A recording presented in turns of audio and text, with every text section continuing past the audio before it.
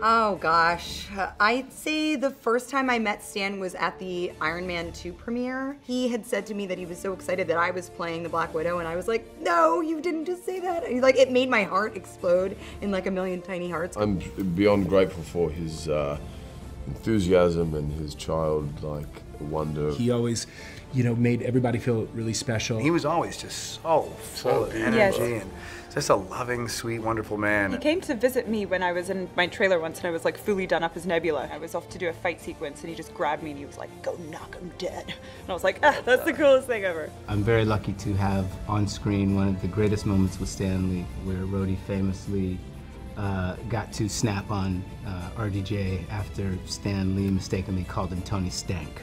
Thank you, Stan Lee, for that moment. Thank you, Stan. Thank you, Stan. Thank you, Stan. Thank you, Stan.